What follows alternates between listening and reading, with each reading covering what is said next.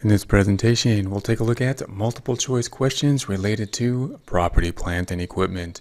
First question, property, plant, and equipment is A, tangible assets with a useful life of more than 1 year that are used in business operations. B, a liability.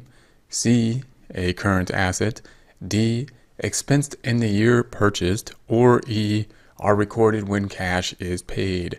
We'll go through this one more time, go through the process of elimination, see if we can eliminate some of the options. Question, property, plant, and equipment is A, tangible asset with a useful life of more than 1 year that are used in business operations. That sounds pretty good for what property, plant, and equipment is, so we'll go through the rest of them. I'll leave that option here. B says a liability.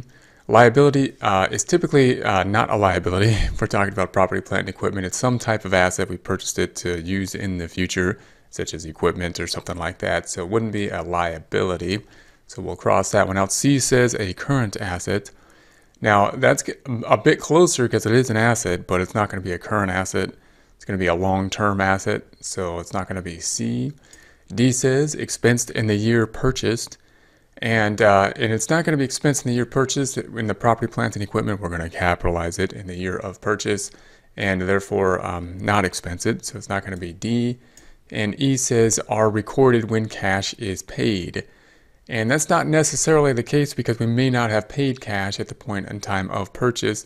We may have purchased it on account or financed it in some way. So it's not going to be necessarily E. So A looks like the correct answer.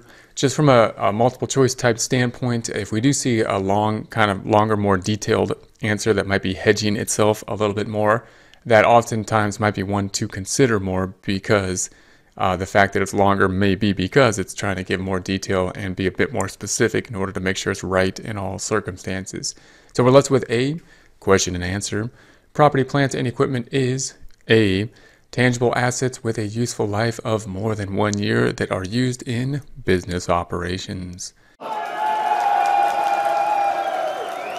Next question. Salvage value is A, the cost less accumulated depreciation. B, not material. C, estimate property, plant, and equipment value at the end of useful life. D, not used in the calculation of depreciation. Or E, the net value of the asset. So we'll go through this again and go through the process of elimination. We have the question being the salvage value is A, the cost less accumulated depreciation.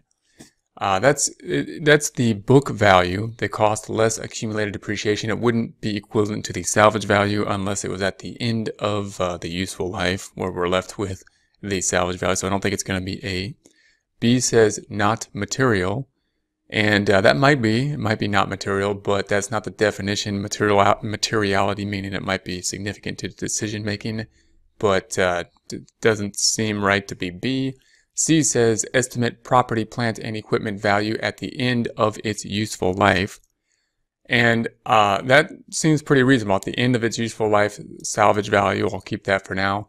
D says not used in the calculation of depreciation. And typically it is going to be used in the calculation. Now, if you use different methods, you might get a little confused on whether it's used or not because it's the straight line method, it's there for sure. We take the cost minus the salvage, but in like the double declining balance, we kind of get to the end of the double declining balance, and that's when it's taken into account because we got to make a bit of an adjustment at the final year in order to take into account for the salvage. But in any case, it's not D. E says the net value of the asset. The net value of the asset, which you would think would be same thing as the book value, the cost minus the accumulated depreciation. So I don't think that's the salvage unless it was at the end of the life of the asset. So I believe we're left with C, question, answer.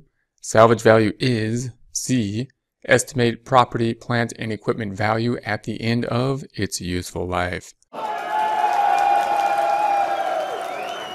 So that means, of course, that we're looking at what we think the property, plant, and equipment will be worth and therefore be sold for at the end of the time that we use it, its useful life.